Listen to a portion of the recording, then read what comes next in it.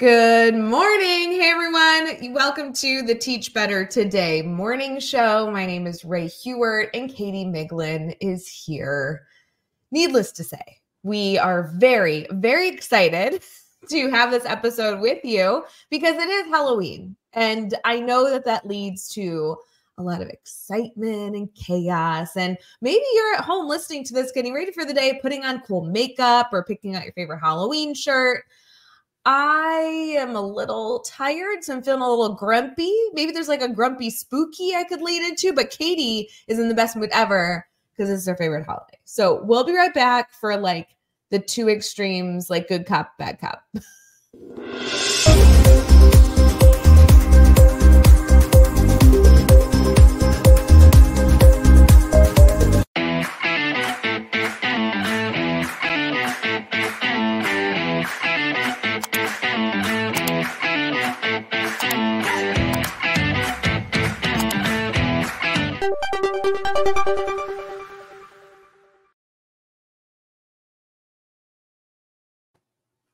I can't handle Katie Miglin.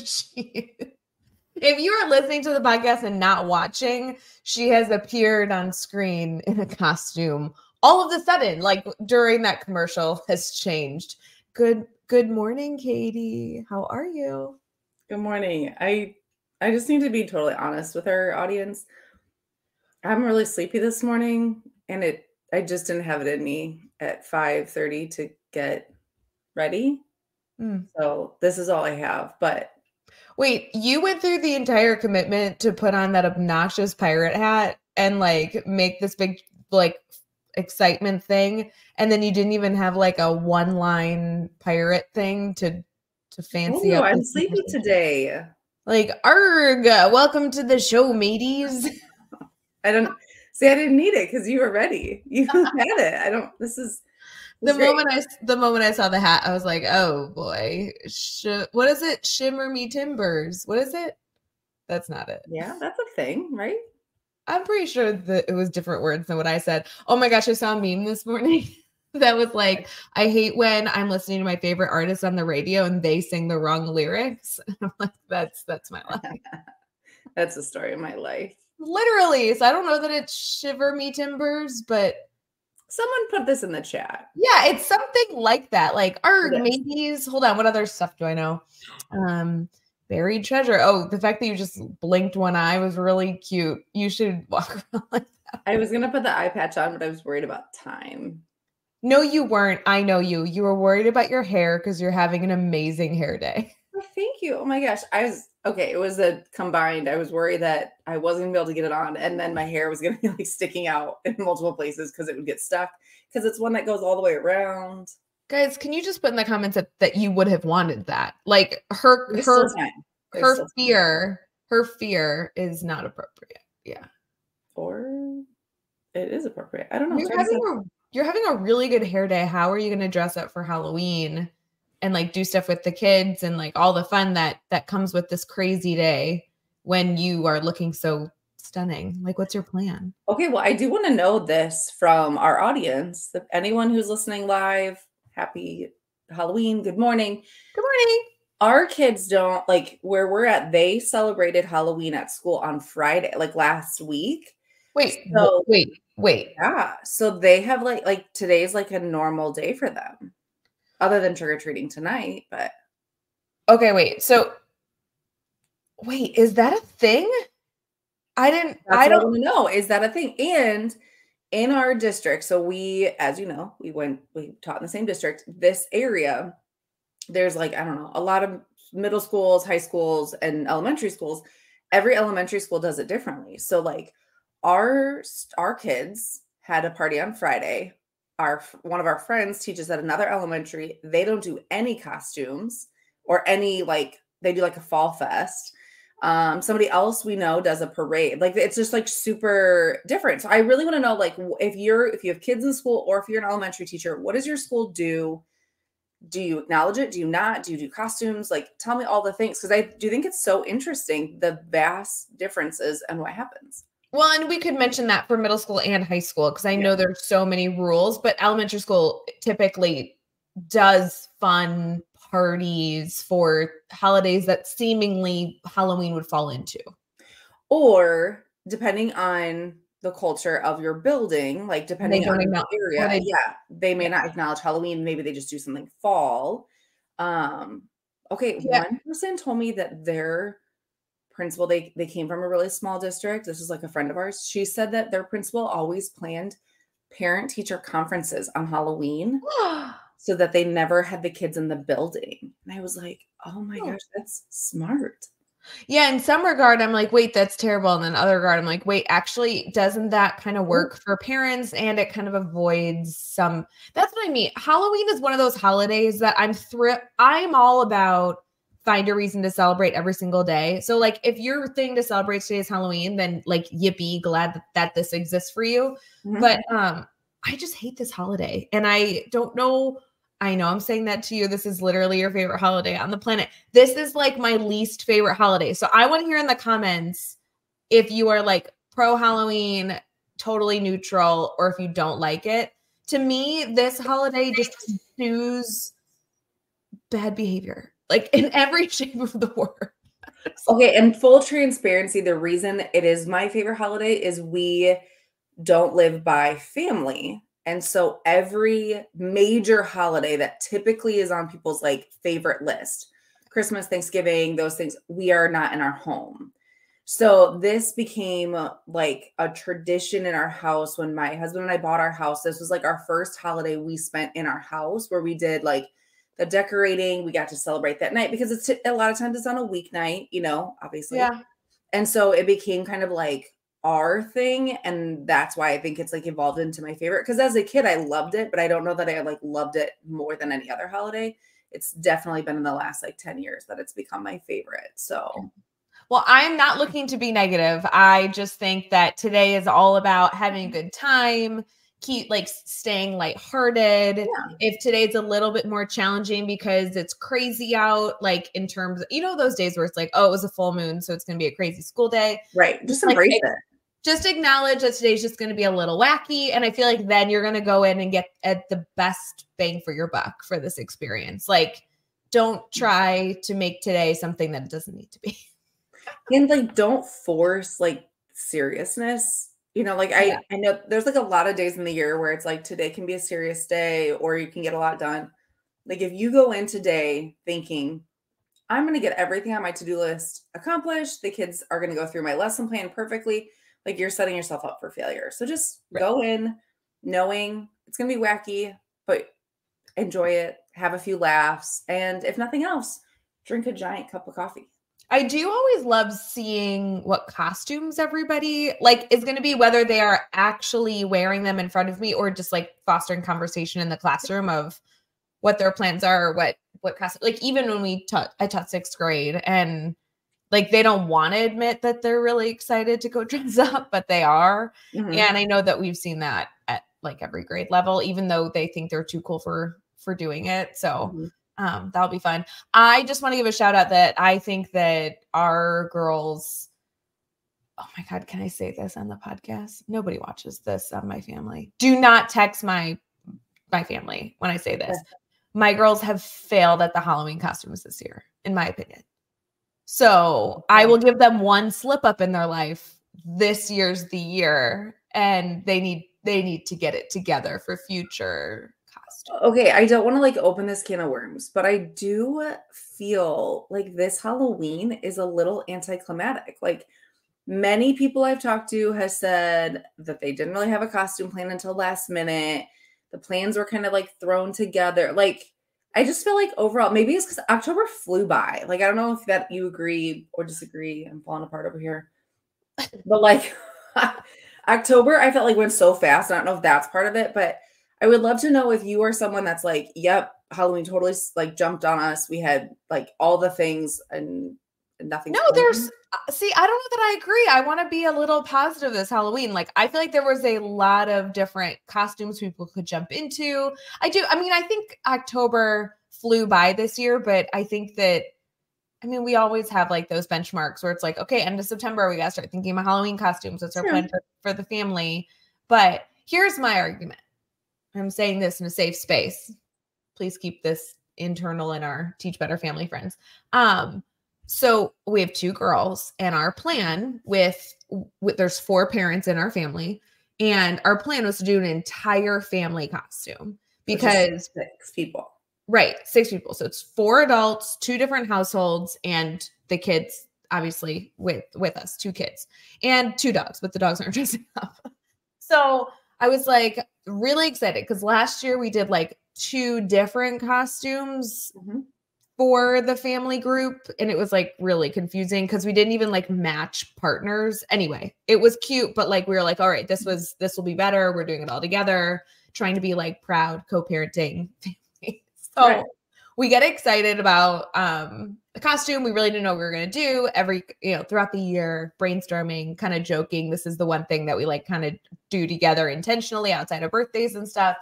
And all of a sudden, apparently the week that we were going to pick costumes, the girls are like, nope, we don't want to do a costume together. And I'm like, well, you're not really doing a costume together. You're doing a costume with the whole family. And they're like, no, it's like that week where you like decide you hate your sister for no reason. Yeah. So they decide on 2 different costumes, and the parents are then going to match one of the costumes. So it's like exactly what we did last year. Okay. So we're like, okay, fine. Like we're getting on board, right? Pick your battles. And the 2 costumes, when you look at them, the girls are being the same costume. And I'm like, okay. So one of them is being Wednesday, which is like black wig, black braids, she's doing like the black fun, funky dress from that awesome scene. Yeah. And black lipstick, like really fun. The other one is being the kid from Beetlejuice, which is a black wig, black dress. She's got a black veil from like the wedding scene. Oh. They're both being like goth kids, but one has 2 braids and one has a bob. I'm like, this is the same. They're even wearing like these dresses that look almost identical. These are like the same characters. I'm gonna need to look this up. Look it up. Like Google it. Cause like I don't remember the Beetlejuice girl as well. Like it's like I'm drawing a blank. Yeah, Google like Beetlejuice black wedding dress is essentially what she's wearing. And it looks like Wednesday with a bob and a black veil. I haven't seen Beetlejuice in 100 years. Can you guys tell me, like, when was the last time I watched Beetlejuice? It's been 100 years for me. I need to probably do that. I feel like maybe that's our homework because we need to watch that today. That could be good homework. Wait, the Beetlejuice like image that is popping up, she's in red. No. So maybe it's not the wedding. She's in a black dress. What? No, yeah, she has a black one too. Okay. All right. Well, either way, do you see it's like it's a chick, same kind of age. You're gonna struggle with that pirate hat over there. You doing okay? Anyway, so that is my definition of a Halloween fail, because we're like not doing a costume together, but like the girls are gonna end up being duplicates of each other. All right, I'm looking. I understand your concern. What are your kids being? Peter Pan and Hook. Hence the hat. Is the hat okay? Just literally stole it from Stella's costume because she didn't need it today. Because friends, I like this conversation. All right, we are going to transition into some sort of conversation. I think we'll do a listener question or something. Maybe Katie has an idea, but if you have a costume that you are wearing, like whether you are handing out candy, going trick-or-treating, maybe you're wearing a costume for school and like then going to be in comfy clothes this evening, whatever works for you today, please put it in the comments. Even if you are deciding to be just like the coolest teacher on the planet, which is your everyday costume, like let us know. I would love to hear kind of what people are doing. I don't know the name of the character I'm being. Oh boy. So I need to look it up later today, but I can't explain my costume, but I have all the pieces. What are you doing? Are you going to admit it on the show? You have to wait until 7 hours from right now to see it. Hey, teacher talk, team talk, guacamole chippy time. See, she takes this way too seriously.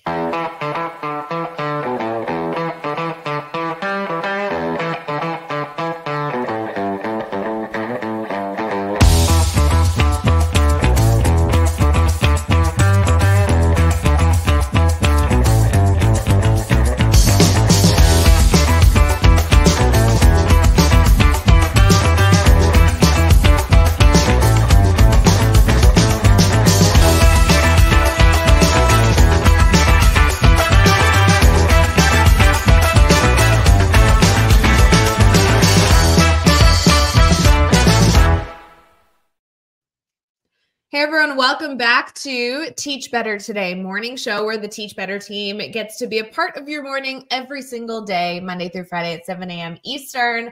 We did some gossiping and some blabbing. Now we do want to make sure we give you some sort of educational discussion, get your brain moving this morning, even though it's going to be a pretty casual day ahead.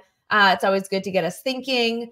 Katie, I think we should do a listener question, and I'm going to really restrict your question number options, if it's okay with you. So you're not going to give me like a range of 200 like you usually do? No, because I just don't want to be that cool today. I'm going to give you questions 8 through 30. Just pick 8 through 30, because then I don't have to scroll, because I'm literally looking at 8 at the top, all the questions. 31 is like slightly cut off. So it's like 12. Are you crossing these off when we go? Because I don't pay attention to what numbers I give you. Yes. I like delete them when we've talked about them. So if you ever pick a number twice, it's not going to be the same question, because like they move up. Got it. Okay. Okay. I got 12. You ready to hear this one? Mm-hmm. Yeah. Okay. What do you do when you no longer feel a part of your teaching team? Start question. What do you do? This is a hard question, because I think if you are writing that question, I think but you need validation. Would you agree? Well, I think we should discuss it, because I do believe that there is a very common misconception around this answer in terms of what fears to be concerned about and what things really don't exist in the world, but we've been taught that they do. Can you elaborate? Okay, so in my opinion, if you are asking the question of like, what do you do if you don't feel part of your teaching team any longer? I would have like 2 parts to that answer. I even answered this one recently on my Instagram. The first step is like, I personally am a relatively blunt, black and white kind of person. I would talk with my team about it if I felt like there was any hope in saving it. So if whether that be a team meeting, maybe write a letter, something that's like, I'm trying to put this out there. I'm trying to do it in a non-abrasive way. I'm feeling disconnected. Is there any resolution to making this a better experience for myself? And I do also think that should be like very, very well crafted. Even like email Katie and I your email, maybe like draft it first. Like I would love to see it. You want it to come across like very, very open to solutions. And so that would be my initial. The second part of this answer to me is then it's ready for you to take a step in a different direction. And there's no reason to be in a role in education, especially part of a teaching team, that you don't feel connected to anymore, because there are so many opportunities of other experiences to have in this field. I will say though, Katie, even now, which is so surprising to me, even now, there's this fear and misconception that leaving or changing your job means that first off, you may not find a job. Second of all, that it will look bad on like a resume or look bad to a leader. And there's this misconception that like your boss like can prohibit you in finding the role that you want moving forward. And I've just learned more and more. I don't know if this was just how we were brought up in education, but I've learned more and more that these things actually don't exist in the way that they do in my mind. So I'd love to hear your thoughts. I think sometimes I agree with you, but I do think there sometimes is this notion of I did something wrong, which is why the relationship fizzled or fell apart or whatever happened. So I do think you have to provide yourself a little bit of grace to just know that when you entered that teaching team, you were a different educator because every year you grew. And so for whatever reason, if you're not connected anymore, I agree, address it. If you want to make it work and repair it, great. But also, it's okay to navigate somewhere else because you're a different teacher than you were. And so I think sometimes we have to like tell ourselves that. We have to kind of coach ourselves through that, because it does sometimes feel like I've done something wrong. I'm no longer connected to somebody that I was connected with 3 years ago, a year ago, whatever. But the reality is it could just have happened. Life happens. They're a different educator. You're a different educator. It's okay. But what do you want out of teaching? Some people are like, I don't necessarily need my teaching team to thrive. You know, I did. I wanted my connection. I wanted that like family unit, but I don't, you know, if you're not looking for that, then like, okay, that's a different situation. But my guess is if you're asking this question, you're looking for some sort of connection and you want to feel connected to your team. And so either make it the correct steps to repair that or navigate yourself away from it and find something else. There also, at least in my experience, has been guilt that you can't make it work. And in my mind, or like guilt in leaving. And I don't understand that. Like, I think teachers are, at least we used to be, and so many of us in the field had this background, but we believed that the role we were in, we should be in for as long as humanly possible. And I think that is a drastic misconception now, especially nowadays. Maybe 3 decades ago, it wasn't the case. And I'm not negating that reality, but right now there is zero reason that because you've been in a job 2 years or 3 years that you cannot have evolved out of it or need a different role. Like, I think that is something that I know I have like really struggled with, especially early in my career, is this misconception that like, all right, I'm a 6th grade math teacher. This is the job I wanted.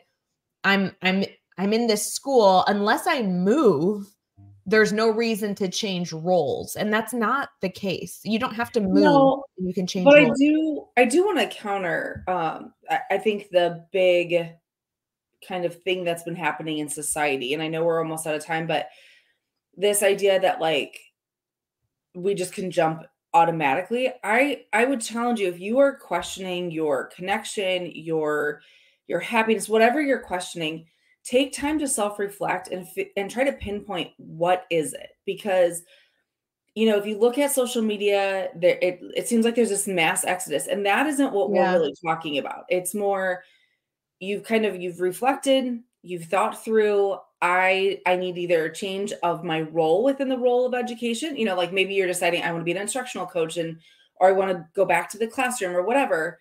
But like, you really have to reflect and don't let the outside factors impact what is going to really help you and be successful. Yeah, I think you're spot on. You're 100% correct that there's also the extreme opposite happening in the world right now, where it's like people think they don't have to problem solve working through a dilemma, or they're leaving education. I'm literally thinking about, you're not getting along with your teaching team in 3rd grade, go find a different 3rd grade position or move to 4th grade because you can do that. Like, I'm thinking about, you're not leaving education because you're not getting along with your teacher team. You're just like adjusting your day-to-day job because you can. But it'll be interesting. Full transparency, friends, Katie and I like do this all the time. I cannot tell you, this week alone, I have like 4 meetings with people that are in education, love education, not looking to leave education, but just want to know what options are out there, want some coaching and some encouragement that they can apply. And they want like kind of a third party's eyes on their resume. Like, I love this stuff. Just reach out to us. Let us know. We might know somebody who's hiring. There's so many different resources that our team has, even just to encourage you as Katie's fixing her pirate hat. So we're here to help. If you are somebody who either submitted this question or this question resonates with you, where you feel like you're not really getting along with your teaching team anymore, like, let us know how we can help, because problem solving through that is something that I feel like we have a lot of stuff to be able to provide you with. So, oh my gosh, it's Halloween. All right. They're going to go out singing a song like, this is Halloween. This is Halloween. Oh, I'm so glad we just got you to sing. Joshua Stanford, cut that clip up. This should be an every single year clip that gets. Yeah, Katie, we're going to go out with a bang. Tell people to have a wonderful, wonderful day ahead. And Katie, if you could sing while I click the button, that would be great. This is Halloween. This is... Hey, Teach Better community. Thank you so much for joining the Teach Better Today morning show every single weekday at 7 a.m. Eastern. We have so many resources for you outside of this live stream at teachbetter.com, including blogs, podcasts, and professional development that will bring our team to your school. Wherever you are listening from this morning, please make sure you are sharing and celebrating the incredible educators in this world. And hey, if you are listening over on a podcast to Teach Better Talk, we would love a 5-star review. The comments are always so entertaining. We'll see you tomorrow.